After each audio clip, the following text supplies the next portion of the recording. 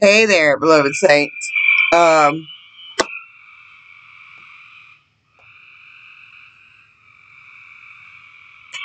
Yeah. It is so loud out here on my back porch.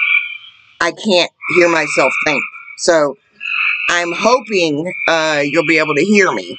But it was rainy and stormy today, and it's a nice, like warm, almost summer night. So I was cleaning up a little bit out here, and I'd taken most of the day off to, get some personal things done. And if you guys know, I work constantly, like ridiculously, with this ministry, and I get worn out. But it is my heart, it is my passion, and I spend a lot of time on the phone counseling people, and I was very honored that Brother Jordan, he's a manager of a bank, and he just works himself to death. And he still is concerned for his viewers, and asked me, because he wasn't certain when he'd have time to get to it, if I would go over 1 Timothy chapter 6, verse 10, about the love of money being the root of all evil, for a viewer of his. And he's just so sweet that way. So I want to go over this for him, but I also want to clarify something, because I get this often, and it is the misunderstanding that the Bible actually says money is the root of all evil. It doesn't say that. Money is neither good nor bad. It is just an exchange for goods and services. It's the love of money is the root of all evil. And what that means is not that every single sinful crime or a bad human attribute stems from the love of money or greed, but that greed can and has been the cause of every evil created by man. Now, for instance, thank you, crickets. Encore. I'll wait for the encore later. Please don't start that back up. Bullfrogs and crickets out here. It's absolutely insane. I used to think there was geese. They were so loud. It is one of the main motivators for murder, for losing your ethics and morals, all kinds of things.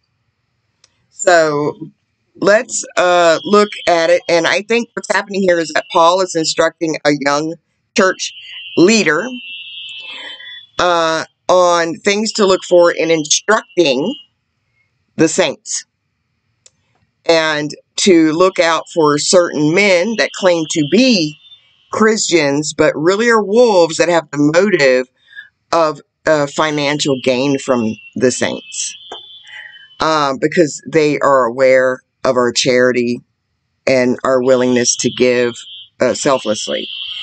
And people will take advantage of that and not really be in need, or say it's for a need, and just be a wolf and to benefit themselves. And that there are some that are insincere, claiming to be in the faith for greed's purposes, as well as false prophets that can show up saying that they are leaders, and they are not. They are doing it for what they can gain. I'm kind of sick of it. Okay.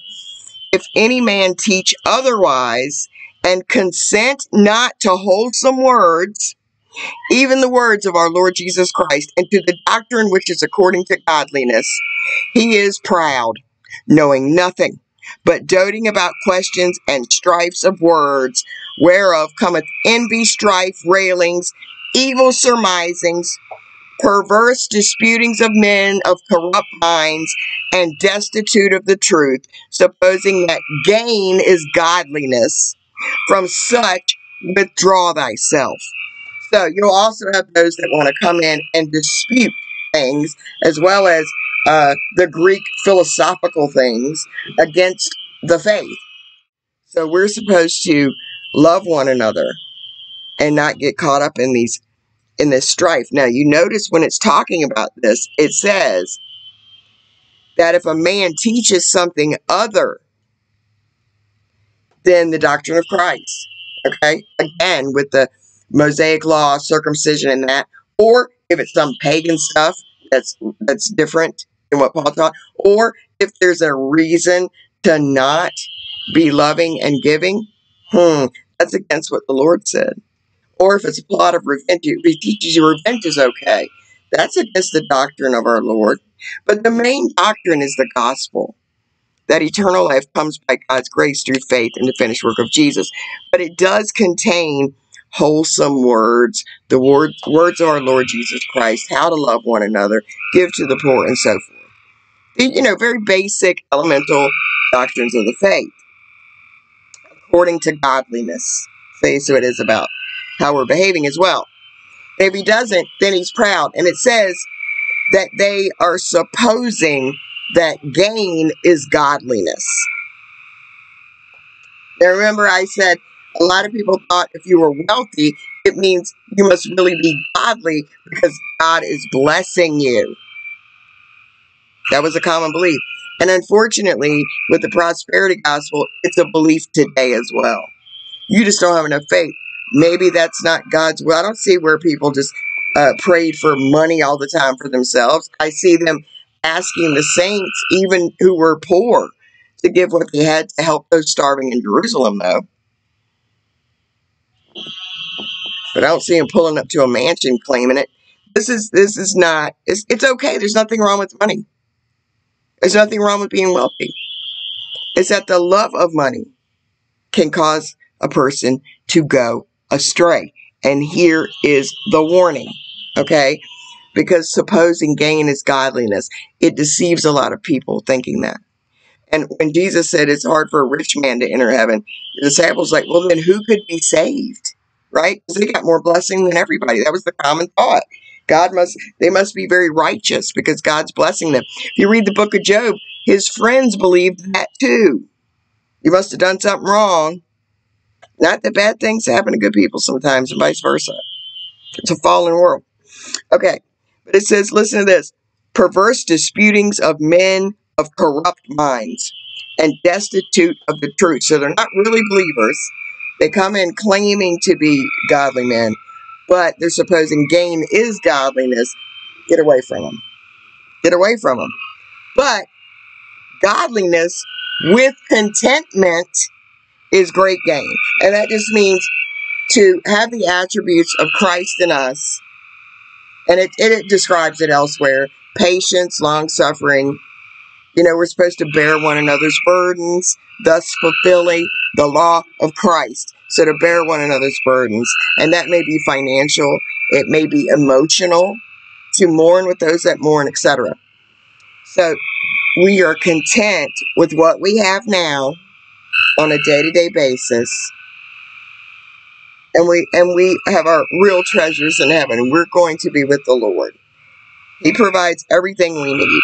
And to be content, no matter what our situation, if you're wealthy or not. It's like Paul said, he can be in jail or he can be free. He can have plenty or he can be in want. But he can do all things through Christ, which strengtheneth him.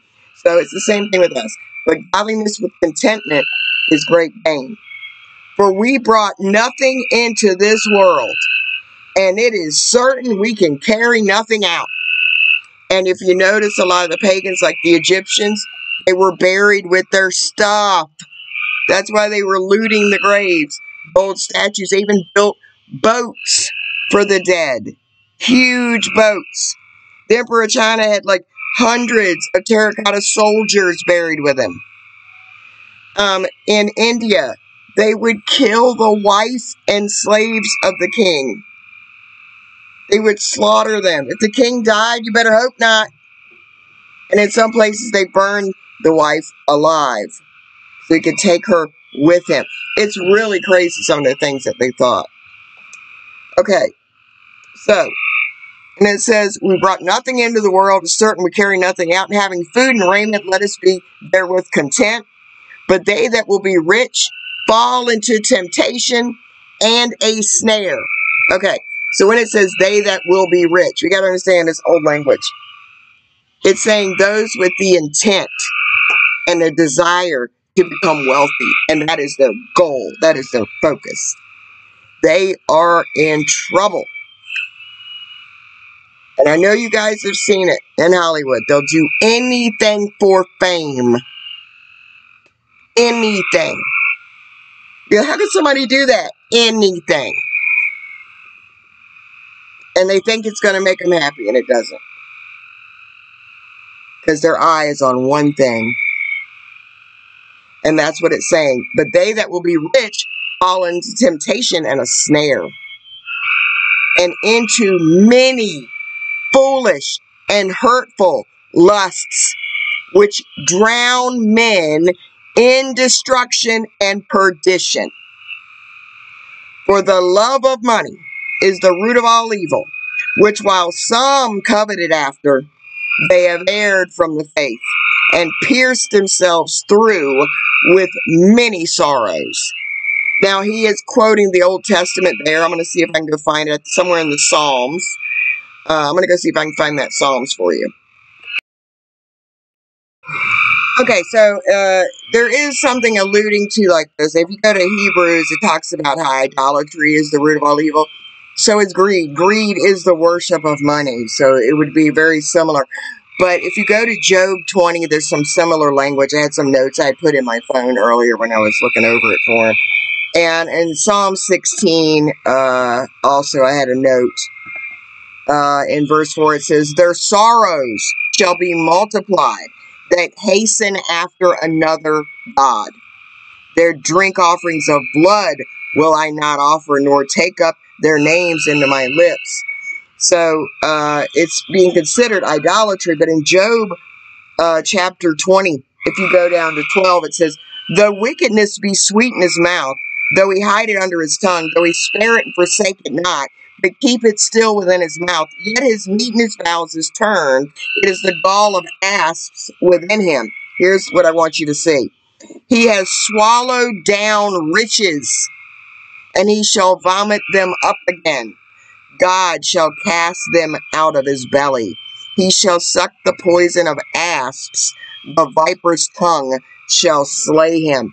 So you'll see words like this, poison and being pierced through.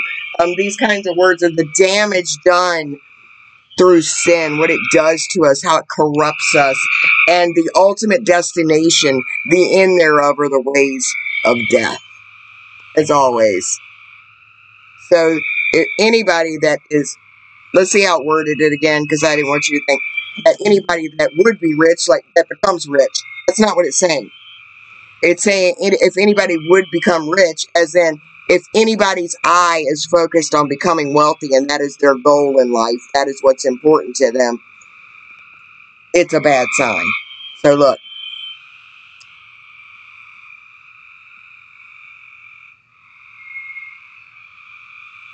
Let's see. For the love of money is the root of all evil, while some coveted after have erred from the face and pierced themselves through with many sorrows. Right before that it says, but they that will be rich fall into temptation. So that just means those that desire wealth. That's their goal. And you'll see that it's always death. It's always going to lead to something bad. Why would it not lead people away from faith? See, when your focus is your riches here, instead of our real wish is the Lord, eternity, having a much more fulfilling life, doing what the Lord asked of us. We set ourselves up. We really do. And so he's saying, when you see these kinds of teachers sneak in, as well as if you see the brethren with this, the symptoms of covetousness, like greed, and there's nothing wrong with having ambition. But if your goal in life is that is not a good sign. So it says, but thou, O man of God, flee these things. Because remember, this is an instruction to a young man that's going to lead a church.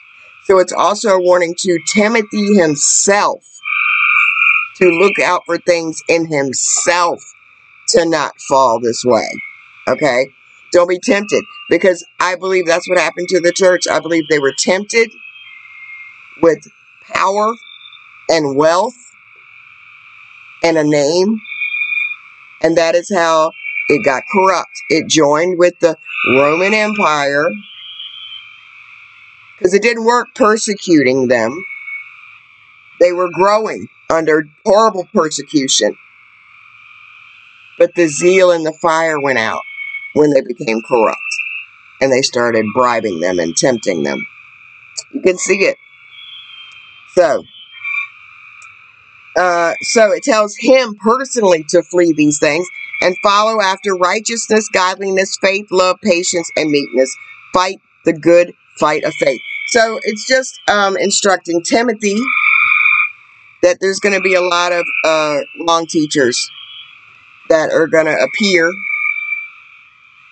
as sheep, but they really have the motivation of gain. And not just that, they've deceived themselves into thinking that is godliness, because it means God's blessing you. That's what we need to be seeking out. So, as well as for him to look out for it within himself, don't fall for these things, and to help his the saints in his congregation, the men, the elders, teach it to them so they can teach the younger men and so forth, so that they can not fall into this trap as well. Okay, I hope it made sense. I know it was loud. I'm praying the audio comes out. All right, God bless you.